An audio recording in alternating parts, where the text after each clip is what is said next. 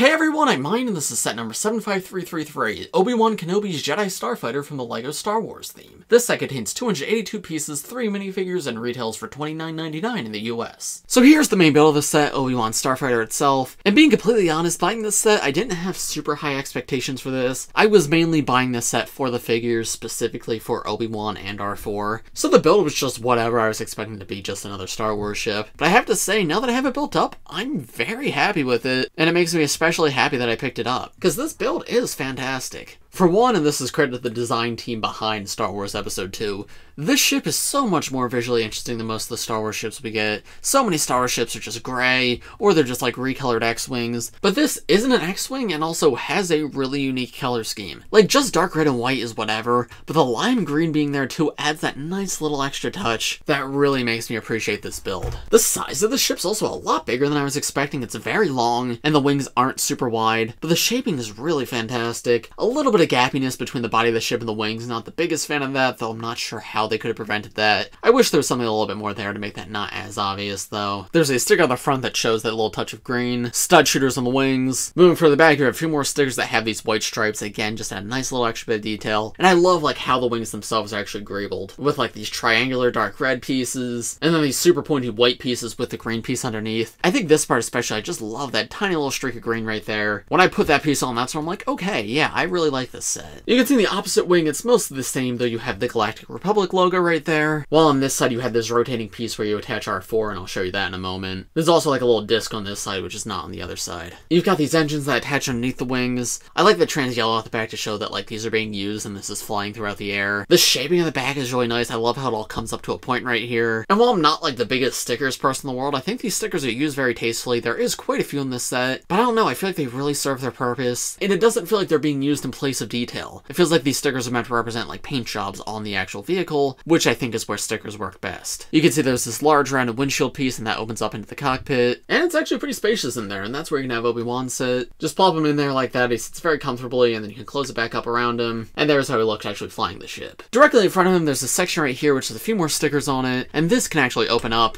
and that is to help incorporate R4 into the build. Now this is my favorite part of the set. So in the movies, R4 attaches into Obi-Wan's wing, and then you can see his little head poking out right here. However, that doesn't really necessarily work in the real world. R4 is just too big to fit in there, so LEGO came up with a really cool solution. Back when I was a kid in the past, sets like this would actually only come with R4's head and not his body. Like, I remember when I was a kid, one of my best friends had just an R4 head and no body for him, so when we were like playing together, he would play with just R4's head, and I always thought that was super lame. But you can see, still take R4's head off and attach it right here, and it's able to spin and like navigate for Obi-Wan and everything. But instead, the set just like not coming with the body, you actually store it in the center right here. You're able to plop it in like that, and then close it back up like this.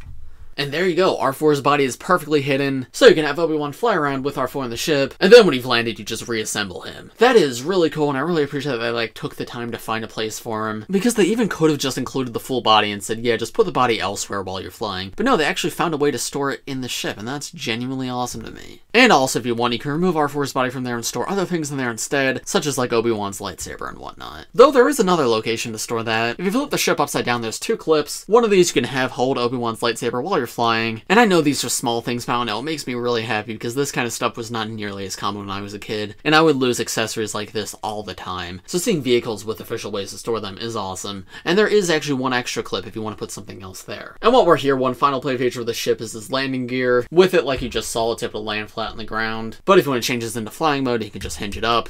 There you go. The front of it sits more on the ground like that, but with the landing gear up, you can imagine it flying through the air. Yeah, I mean, I know it's just a Star Wars ship, but I was genuinely really impressed by this build, and I'm super happy I got it. But of course, that's not everything with this set, so now let's look at the minifigures, and then I'll give you my overall thoughts. So here are the first 2 minifigures in this set. We have Obi Wan Kenobi, and we have R4-P17. Now this is an all-new Obi-Wan figure for this set based on Episode 2, and this guy looks excellent. Part of the reason I wanted to pick up this set is because I didn't have a good, like, prequels Obi-Wan figure, and I wanted one, and wow, I don't believe we've ever gotten this outfit for Obi-Wan before, like officially in a set. But the reddish brown for his cloak looks great. I absolutely love that. His face print is really good too, very detailed. And you can see he's got like his little microphone and everything for when he's actually riding in a ship. But if you want, you can also pop his hair off, turn his head around, and he comes with an alternate hood in the set for, I guess, when he's like exploring and he's not in his ship. That's a cool alternate look. I wish he came with like a cape or something too to, I guess, better represent the cloak, because the hood does look a little bit weird without a cape. But I get that the cloak's supposed to be printed on this time around. But yeah, something about that just seems a little bit off. I feel like that could have been done maybe a little bit better, but I'm not complaining because he does look really good like when the hood is down. There's a look at that face print up close, by the way. He's got like this confused face, which is an interesting expression for him, but it's different from the previous expressions we've gotten, which is nice. And this torso leg print is good. I like the brown cloak, and then it's just pretty much standard Jedi robes underneath. It does seem like they're printed a little bit too lightly, which is disappointing, but at the very least they're consistently printed a little bit too light. It's not like the torso is a different color from the legs, so I can kind of overlook that. And then here's one last look at his back torso print and alternate face, with like everything removed. And then R4 is awesome. He's just a red astromech droid, so obviously very similar design to previous astromech droids we've gotten, but personally this is my first time getting an R4 figure. I know he was in sets like when I was a kid, but I think it's been a while since we got one, so I'm super happy to get him here. The colors are great. I really like the metallic printing on his head. Obviously he's got that wraparound printing all the way around,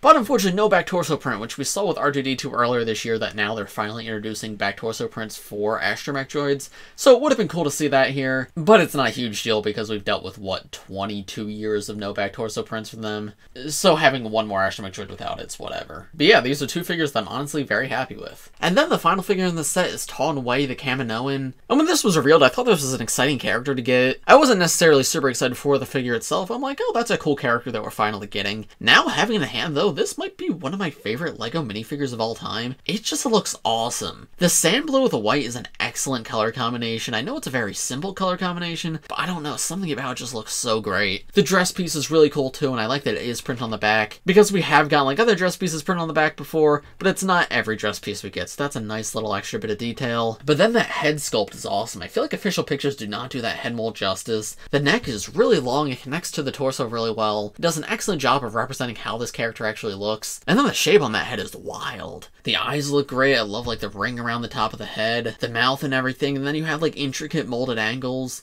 Genuinely just so fantastic. I'm really impressed by this one. I was not expecting to like this figure this much at all, but this just makes me even happier I decided to pick up this set, because yeah, it's great. This was probably a very difficult character to like figure out how to translate into LEGO form, but I applaud the designers because they did a fantastic job. Really, really happy here. So what are my overall thoughts on this set? If you couldn't tell, I genuinely really love this set. As I said at the beginning of this video, I was going in fully expecting to just buy a set for the minifigures and then just sort of forget about the set itself. But now that I have it, I'm genuinely really happy I got this one, because all three of the minifigures are really great. I was mainly buying it for Obi Wan and his droid, but Taun We is actually probably my favorite minifigure of the set. And as you can tell, I'm genuinely very impressed by the build. It looks good, it's very fun, and it's unique, which is something that I don't say that often about LEGO Star Wars ships. So would I recommend this set? 100%. It's also one of the few fairly priced sets for August 2022. So if you're a fan of Star Wars, even if you're only like a casual prequels fan, I highly recommend you pick it up, because it's not that much money, and you just get like a great selection of stuff here. But those are just my thoughts. Let me know what you guys think of this set in the comments below. If you enjoyed this video, please press like, subscribe to the channel if you're new. I do LEGO videos just like this one almost every day, so if you subscribe, you'll be the first to see them. Thanks for watching, everybody, and I will see you all in the next one. Bye!